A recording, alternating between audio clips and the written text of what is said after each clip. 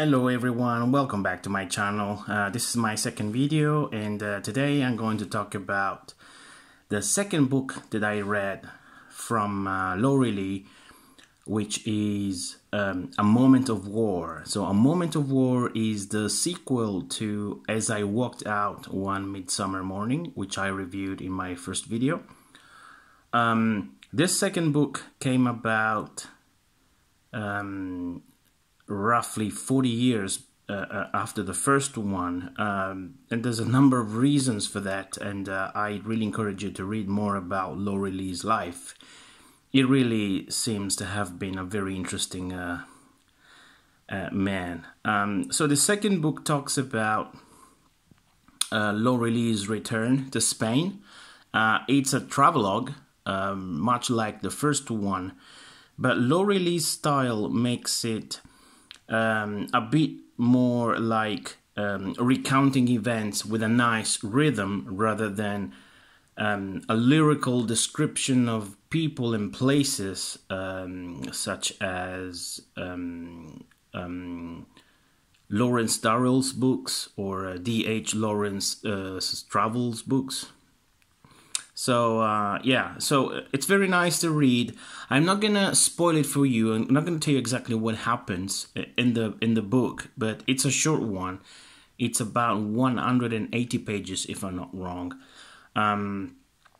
It recounts actually a very brief experience. The second time that Laurie went to Spain, he went to Spain to join the Republican side.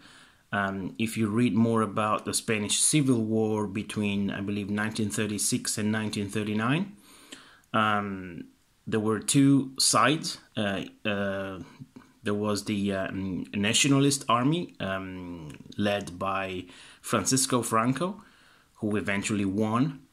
And then there was the Republican side, who was at the time led by the Spanish government. So actually the nationalist side was it was born more like a rebellion movement in Morocco, and supporting the Republican side was the International Brigade, which was made up of a number of international individuals who wanted to fight for the Republican side. And what Laurie says in the book very much depicts what was happening in the war. It was basically the rich against the poor.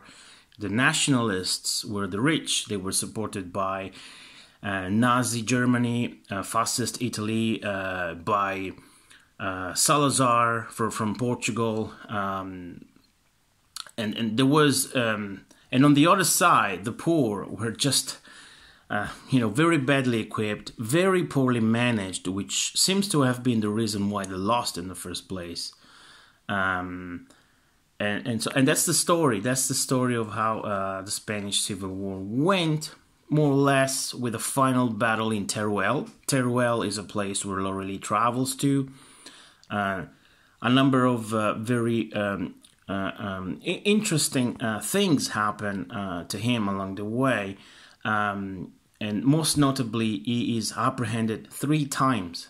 So imagine a guy who wants to join one of the two sides, and as soon as he crosses into Spain, he's actually apprehended by friends of the Republicans who don't believe he is on their side. So they're suspicious that this guy might be up to something else. He might have a second objective, not just to join the Republican Army and fight on their side. And the book tells about the atmosphere and the approach that the Republicans had with respect to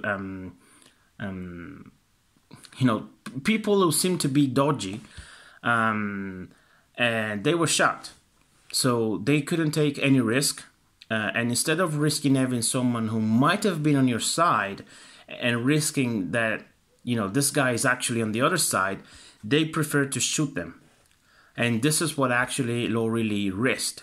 I'm not going to say any more about what happens in the book, but essentially this all happens because before the Civil War, Laurie Lee went to Spain in 1936, and he traveled all the way down to Morocco to a few places where actually the nationalist campaign took off.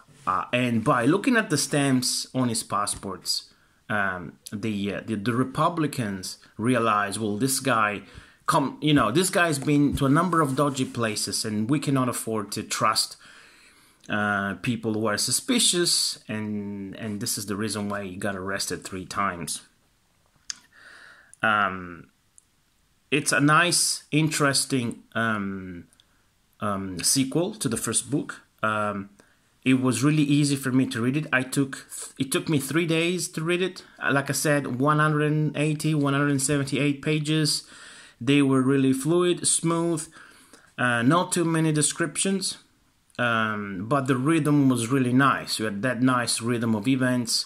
I'm the type of a reader who gets distracted by excessive descriptions, and this is what's happening to me with D.H. Lawrence, for example. When I see a lot of descriptions, my mind just starts roaming around, and I lose focus, and that's just me. But if you're the type of guy who likes, if you're the type of reader who likes descriptions, well, there's a few in there as well. But on the whole, Laurie Lee manages to capture the atmosphere and the sentiment that goes through the entire book, and conveys what it was like to actually have been part of the Civil War in Spain. There's also a very interesting aspect that's actually relating to my anticipation for this book. So as soon as I finished reading the first one, I was really eager to get into this one. I couldn't actually wait. I ordered this book, and like I always do, this is a second-hand, sometimes a third-hand book, so very cheap. I don't care. It doesn't have to be new. I don't need a new book for the story, for the recount to be new to me. I'm perfectly happy with yellowish books. I had to wait a few weeks, but I expected, to be honest, I expected a lot more. So Laurie Lee's role in the Spanish Civil War is a marginal one. He engages in the battle like almost everyone in the International Brigade, but because of his adventures, because of his endeavors, he ends up not being at the center of attention, much like he thought he would have been. So basically, he misses action. He misses the war altogether. Yes, he goes to Teruel, but he reaches Teruel with things that have pretty much already happened, and I encourage you to go on and read about what happened in Teruel. I believe it was the final decisive battle in 1939.